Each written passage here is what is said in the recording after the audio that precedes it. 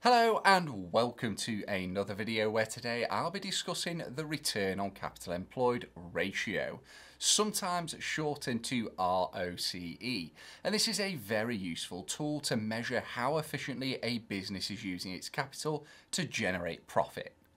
Let's get into it.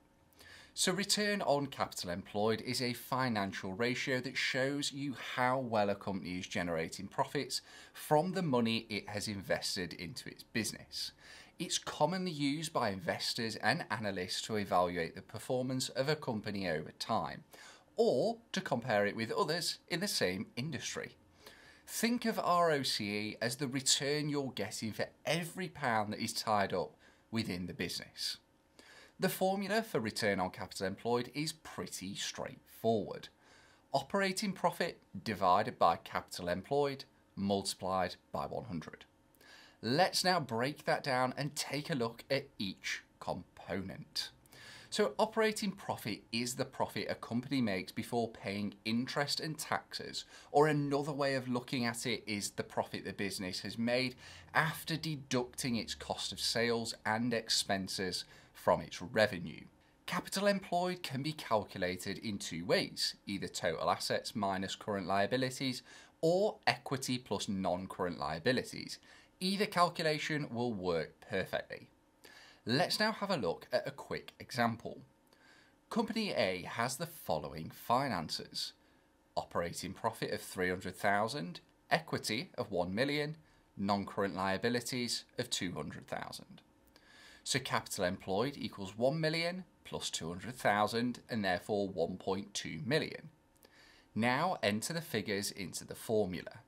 Operating profit of 300,000 divided by capital employed of 1.2 million times 100 gives you 25%. That means for every £1 invested, the company is generating 25 pence in operating profit, which as a general rule is pretty good. The return on capital employed ratio can be useful for a number of different reasons. Firstly, it helps compare companies' performance, regardless of size, and it measures the long-term profitability by comparing the ratio over a number of years. It also shows us how efficiently a business uses its capital. A higher return on capital employed generally means a more efficient business, but as I've said before, don't forget to compare this to others within the same industry. Of course, as is the case with all ratios, it does have some limitations. ROCE can be affected by high asset valuations, certain accounting methods such as depreciation, which will affect both assets and operating profit. You've also got non-operating income or one-time gains. So always look at ROCE alongside other ratios to get the best picture. To sum up then, the return on capital employed shows us how effectively a company turns capital into profits. It is a key measure of financial efficiency and a must-know for investors and management. And that wraps up this video on return on capital employed. I hope you found it useful. Remember, if you have, to hit that like button and subscribe to the channel for more accounting videos. Thanks again for watching. I'll catch you in the next one.